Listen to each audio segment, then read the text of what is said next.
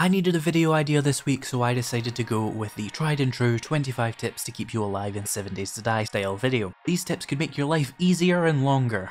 Oh, and they aren't in any particular order, by the way. Let's get into it.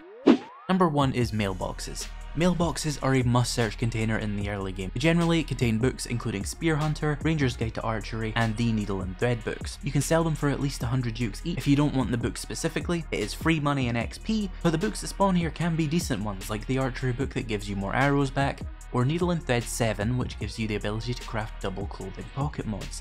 Speaking of which, number 2 is craft clothing pocket mods. At the start of the game, you can craft single clothing pocket mods, each of which will open up one slot in your inventory.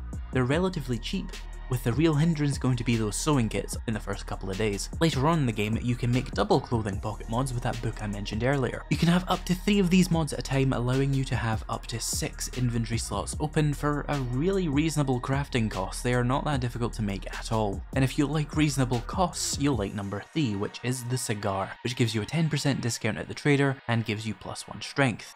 There's next to nothing else to put on your mouth slot, so you might as well just use the cigar. You can most commonly find them at Trader Jen's because she specialises in medicine, and cigars are considered medical items in this game. What isn't medicinal, however, is spike traps. Spike traps are a nice early game base defense, but we sometimes forget that we can build anywhere in this game. It's kind of the whole thing it's selling itself on right now. So you can just place a spike trap and force zombies to walk through it to get to you. If you keep, say, 10 on you on your hotbar early on, you won't be struggling with ferals and dogs anymore because they'll be very much softened up by your spike traps if you remember to carry some around. Along with frames, because frames are useful. Number 5 is a small one, but it's efficient clay mining. Yes, obey the clay the gods demanded. But there is a trick you can do to speed it up a little bit. Soil is weaker than topsoil, and it gives the same amount of clay, so if you can get down to the second layer of clay or some farmland and mine there, it's got 20% less health and it could save you a hit, which matters a lot when you're mining large amounts of clay. Number 6, this one's actually for experienced players who maybe just forgot or didn't notice something, but you can actually craft gunpowder without a chemistry station. It can be made in your inventory or a workbench, but it costs twice as much, but it can be done. I only mention this because I had like 1500 hours in this game before I actually noticed I could do that. Number 7, engines and car batteries. Cars have a 25% chance of dropping an engine and a separate 25% chance of dropping a battery. You break them with a wrench when they are in what's called damage state 1. This is the middle damage state between the 3, not the full car, not the bare frame, the middle one, damage state 1. Buses and trucks have a 75% chance to give you an engine and a 60% chance to give you a battery. Number 8, if you know a schematic or have read a book before, the icon next to it will be open. If it's new and you don't know it, it'll be a closed book. Number 9, skinning animations are slow. If you can master the art of looking away to start your attack, and then pulling the camera back into the block, and then pulling it back up in time to start the next attack, you can harvest much faster without that annoying animation. You can also power attack with wrenches to harvest faster, and yes, both of these will give you the full yield, don't worry. Number 10 is possibly the smallest tip I could ever give someone in this game, but I get this question every single time I stream, and it's how to unlock perks without moving your mouse over to the little icon. You can unlock a perk without actually selecting and clicking on the purchase icon by having the perk open and just pressing W. This may be different on certain keyboards, but whatever your craft hotkey is, it's probably that. While we're on the topic of very small tips that I often get asked about in live streams, number 11 is how do I do this with trader doors? It's actually quite easy. If you just double press E as you walk through, it'll open instantly and close behind you. It's much faster than waiting for it to open and closing it behind you. Very helpful if you're playing Insane Nightmare and being chased. Speaking of being chased, number 12, don't drive on Horde Night. If you drive around on Horde Night, the game will purposefully spawn a lot of vultures to rip you to pieces. This is intentional design to stop you using your vehicles on Horde Night. Unfortunate for some, but I'm just the messenger. Number 13, a bit of a weird one. The console version of this game has not been updated in over 5 years.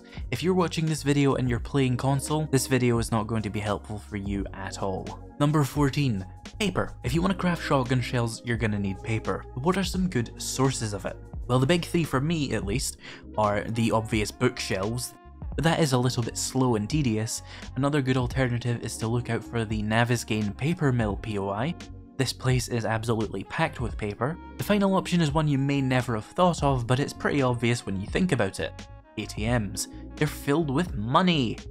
Yes, you can sell the money for dukes, but I find paper to actually be much more uncommon and much more useful than dukes, especially on shotgun builds. Just break them open and steal the cash inside, and you can scrap the money for paper.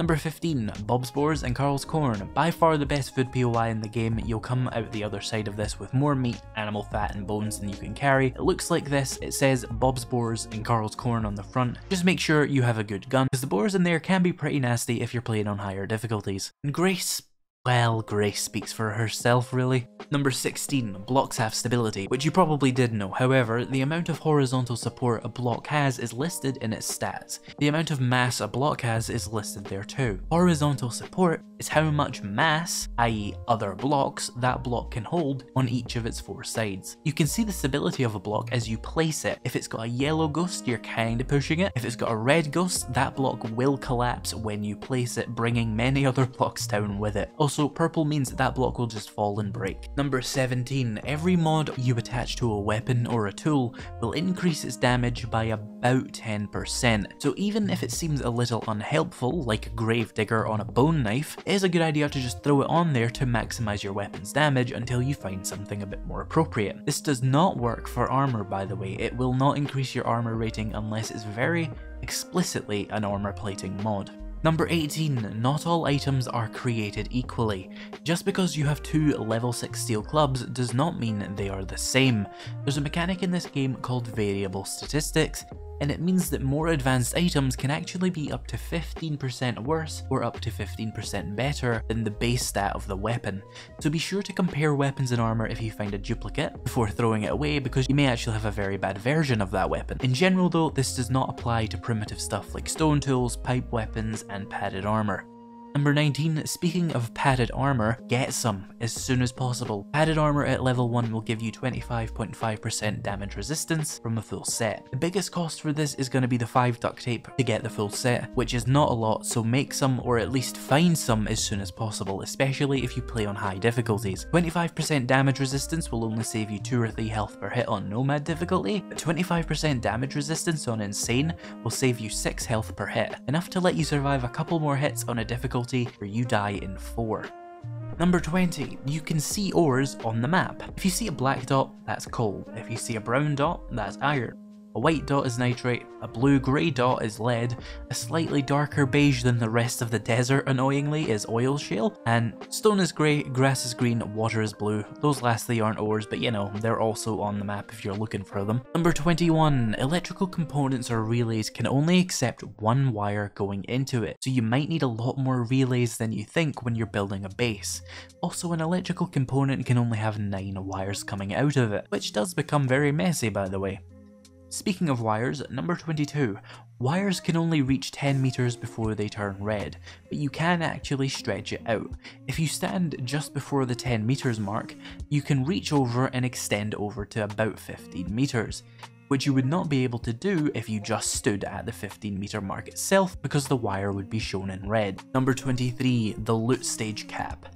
Loot stage stops doing anything helpful at loot stage 289. This means that if you're like level 200, there's no real need to go to the wasteland to get the biome loot stage multiplier, so you may as well go to the desert at that point and get the much weaker loot stage boost, but it'll be the same loot and it'll be a bit safer. If you have no idea what I mean by loot stage, check out this video popping up when you're done with this one, and hey, while I have you, if you're enjoying this video and finding it valuable, do me a favour and hit that subscribe button, the notification bell, and maybe even the like button. It really does help me out and it'll really help you stay up to date on my latest videos. Number 24, beer is very, very powerful. It'll give you 300% more damage with your fists, but the stamina boost will also make it so that you can cycle or sprint pretty much infinitely and attack for much longer with other melee weapons. Get some beer. It's very helpful, especially on Horde nights. And number 25, Wasteland Treasures Volume 3 will let you gather acid from cars with a wrench, from acid barrels with a wrench, or from medical cabinets with basically any tool or weapon. Once you find this book, you will never struggle for acid again. So now that I've thrown 25 tips at you, how about I throw 10 more with 10 more tips I wish I knew when I started out in 7 Days to Die. Check it out, popping up on the right. Thank you to my channel members and patrons for making this video possible, and thank you so much for watching, and I'll see you in the next video.